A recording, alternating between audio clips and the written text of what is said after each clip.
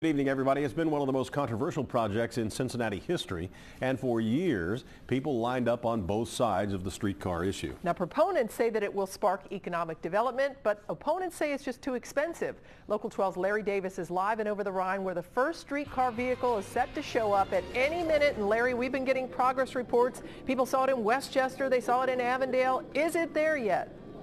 Not here yet, but I can tell you that it's right around the corner virtually. That streetcar should be making its way north on Ray Street here. It should be arriving in just a few minutes from now. It was supposed to be here at 4 o'clock, but some heavy traffic in Columbus held it up. As you can see here along the streets here on Ray Street, a lot of people showing up to witness the arrival of the first streetcars who be in Cincinnati in a number of years.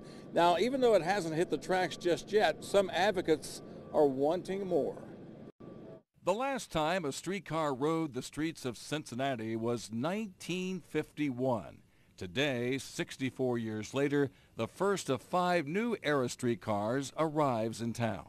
Streetcar advocate John Schneider says it won't be long before Cincinnatians will be wanting more. Once they see it and they're on the trains, they see the economic development which is happening, all around here now. They want more of it. The streetcar starts taking passengers through downtown and over the Rhine next fall. But once the cars get rolling, Schneider says the city needs to consider expanding the route to Uptown and the University of Cincinnati. We think that trip would be somewhere like 11 minutes from the University of Cincinnati to Fountain Square. Much faster than driving and parking your car. We think if that happened, it would have tremendous benefits for the city. Instead of taking the rail of Vine Street to UC, Schneider wants to build a tunnel into Mount Auburn, beginning here in the area of Clifton and Mulberry. He says a tunnel will be a time saver. He also sees light rail expanding into other neighborhoods. You're going to have to look at all the time that's saved by all those regional commuters if we do extend it beyond UC. Over, these systems last 100 years. I mean, that's a big number. Schneider has heard the skeptics saying the streetcar is unnecessary and too expensive, but he remains confident it's the next big thing for now and beyond. This is a good thing for Cincinnati, and I think most Cincinnatians will agree once it starts operating. And Cammie, here it comes. For the first time in 64 years, a streetcar is arriving on the streets of Cincinnati.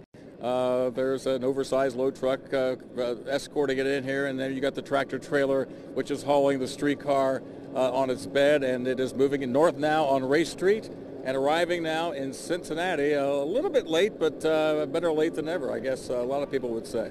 Yeah, and Larry, give us a sense of what's happening around there. It looks like there are quite a few people who have shown up to welcome it. There are a lot of people across the street. I would estimate probably 100 people here and maybe another 50 to 75 on other sides of the street here. But a lot of people are excited about this. As a matter of fact, we talked to a gentleman, a 92-year-old man who rode the last streetcar in 1951, and we'll be hearing from him coming up in the news at 6 o'clock. But right now, you can see the streetcar is pulling up. It's actually straddling the tracks, which it will be riding on once it hits the streets. It's a long way away yet, but a lot of testing has to be done. A lot of work has to be done to get it ready, but they're forecasting the first streetcar to start moving with passengers in September. Yeah, and given the size of it, what we're seeing here in the pictures, it's no wonder that it went so slowly and, took so long. Yeah, that's a pretty big load. That's an oversized load, to say the least. But that's, those cars, those hold 154 people. So, there's a lot of people that can fit on that streetcar. But there are 4 more of those to come, and there will be one arriving every month between now and February. So there will be more scenes like this as we move on down the road here.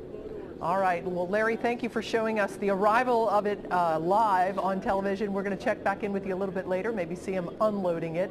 And thanks for the report. And by the way, the streetcar that just arrived will get its first trial run on November 8th. By mid-November, they will test it on its own power. And there'll be a lot more testing before, of course, the first passengers hop on board.